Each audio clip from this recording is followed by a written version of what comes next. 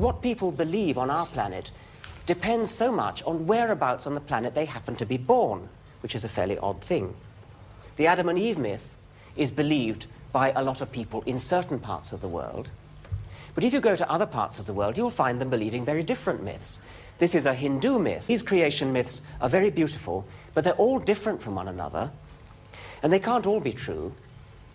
And it's very odd if people believe simply what the other people in their own country happen to believe just because they're in that country. Look how scientists handle their disagreements now. Take a particular disagreement. Why did the dinosaurs go extinct?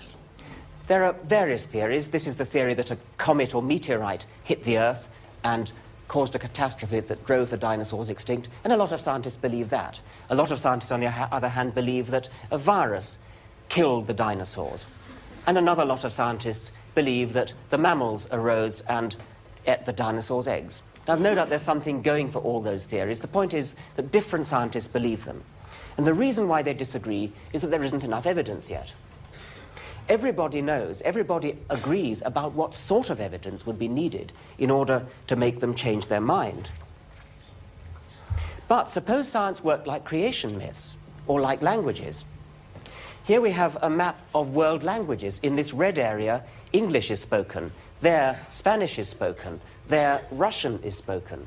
And it's quite natural that you should be able to plot a map like that people should speak the language of their country.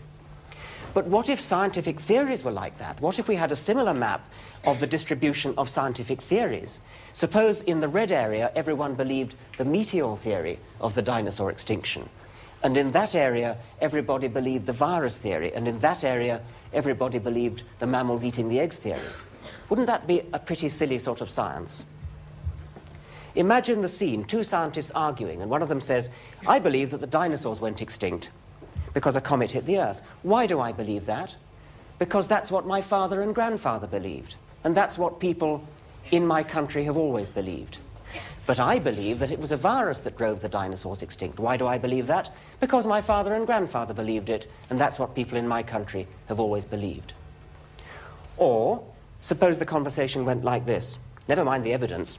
I just know that a comet struck the Earth because it's been privately revealed to me that a comet struck the Earth.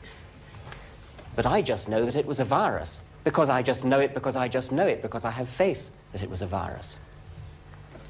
If you overheard conversations like that, you'd think they were pretty odd scientists, wouldn't you?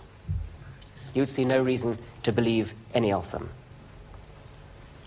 Growing up in the universe partly means evolving from simple to complicated, inefficient to efficient, brainless to brainy. But it also means growing out of parochial and superstitious views of the universe, growing up to a proper scientific understanding of the universe based upon evidence, public argument, rather than authority or tradition or private revelation.